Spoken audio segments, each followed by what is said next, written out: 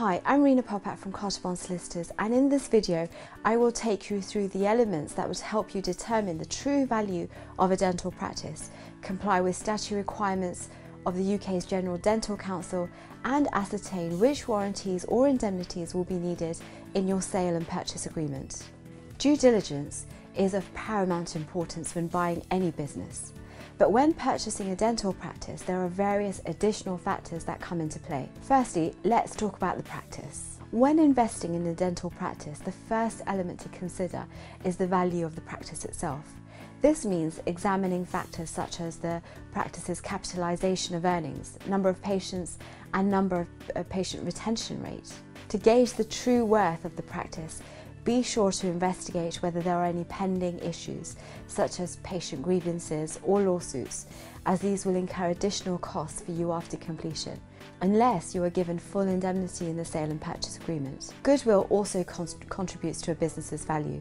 Any pending liabilities may affect the practice's goodwill, as will the seller's future plans. For example, if the seller is setting up a new practice near to the one you're buying, this will detract from the practice's goodwill. It is also essential to verify the practice is fully compliant with all regulation. If there are any instances of non-compliance following completion of the transfer, you may be held responsible for these breaches. Secondly, find out about the staff policies and relationships. The employees at a dental practice play a major role in regulatory compliance and maintaining goodwill.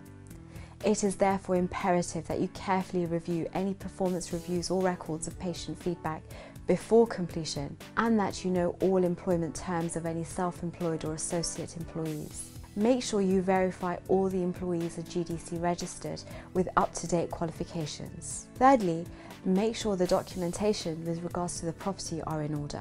Along with the usual due diligence investigations into property, it is also critical to check the necessary permits have been secured for the property to operate as a dental practice. Without permission from the local planning authority, you could be served an enforcement notice after the transfer, preventing the property from being used as a dental practice. As with any property purchase, a professional valuer should be engaged to check the condition, maintenance and market value of the property. Fourthly, check what equipment the practice uses. The right equipment is essential in a dental practice. Be sure to confirm what equipment is included in the sale and check whether there are any leases on or against the equipment.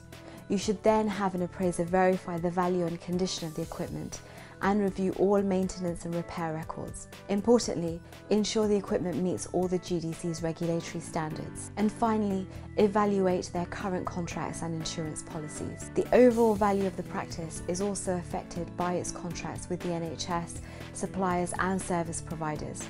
Insurance is also key, so all policies must be examined to ensure the practice is properly insured, with all policies in the right name and all premiums fully paid up. Certain nuances and unique factors are inherent in the sale or purchase of any specialist business, particularly a dental practice where regulatory compliance is critical. That's why it's important to seek legal guidance from experts in your niche industry. For more information or expert advice on business or personal legal issues, contact us at Bond.